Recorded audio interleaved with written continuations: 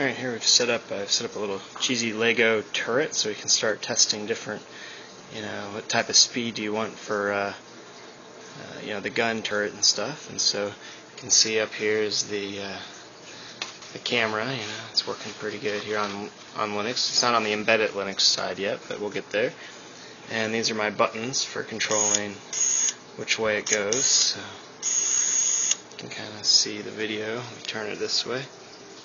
The lighting's not the best here, so you can see as it turns little steps. So like, what type of step size do we want? As you can pan and speed. That looks pretty fast. Maybe we need dual speed, etc. So that's what we'll be testing.